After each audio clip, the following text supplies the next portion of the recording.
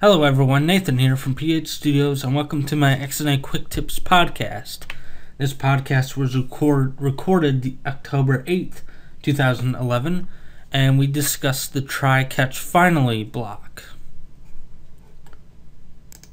Hey everyone, Nathan here from PH Studios, and welcome to another episode of the XNA Quick Tips. In this episode, I'm going to discuss the Try, Catch, and Finally, those three blocks that can be used to help your program from doing a crash whenever a person's using the program. Sometimes it'll not respond and you'll get the Windows message saying that the program had an error. So if you want to lower the number of chances that that will happen, you will want a try, catch, and finally. You don't need a finally block. Just try, catch is the only things you need. I'm just also discussing what finally will do. Alright, so what this, basically it does what it says. So we're going to try, and in the block we're going to try that code. If that code does not work, it's going to go into the catch block.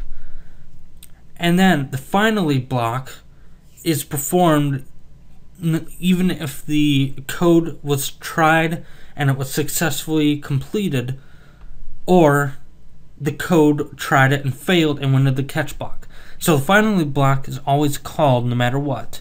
And again, you do not need the finally block. You just need to try and catch.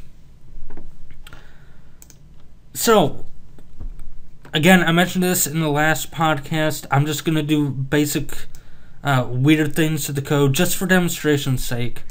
Because I'm not going to spend 2 hours creating a very detailed example and give you a real-life overview on what real-life solution or demonstration on how this might occur. But sometimes you will encounter a time where you try to divide by 0, and if you don't do a try-catch, your program will crash. For example, let me comment this out, and let's do a int y is equal to 3 or 4 divided by x. Alright, let's run that code. And it had an error, but we're running it in Visual Studio. Let me go to the output, and let me do that again. Alright, so let me run it outside of Visual Studio, and you'll see what I'm getting at here. It actually performed it, but it said Quick Tips has stopped recording. Stopped working, and you just get that annoying message. It says what happened, but you get this not working thing, and it just becomes a mess. Now, I'm not saying you can solve all of your issues with try-catch, but you can solve division by 0 or things like that. You can solve by try-catch.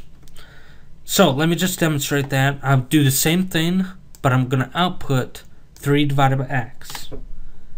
See, now we output the error just like last time, but now our code, we can actually use the code and the program can still run.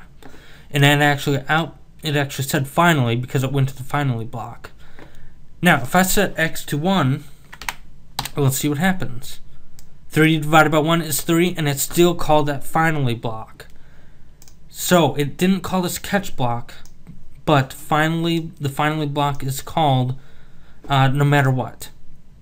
So, dispose of your objects, things like that. That's what people like to use in the finally block. Destroy the objects, things like that. Set them to null. Just get rid of them. But again, you do not need the finally block, and it'll still run fine.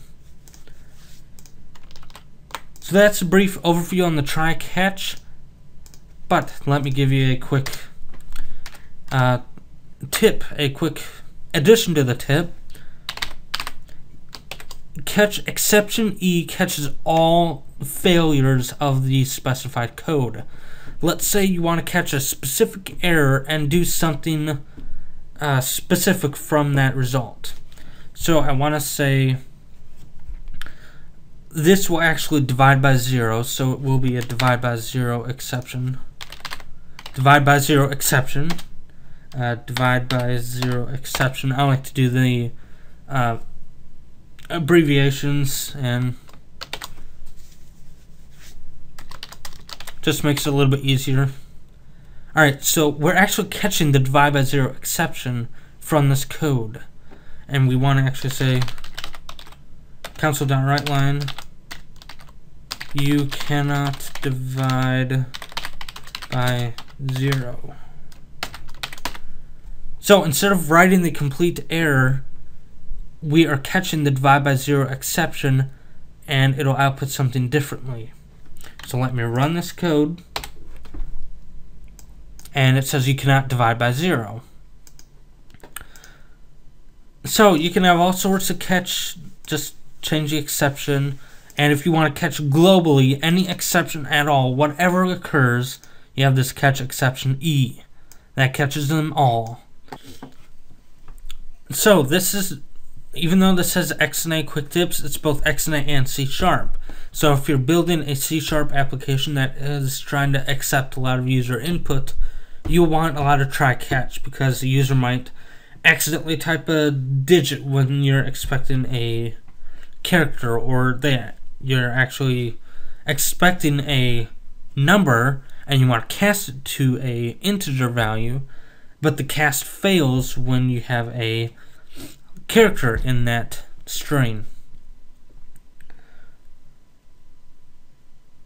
So that's a try, catch, and finally block. You can have multiple catches,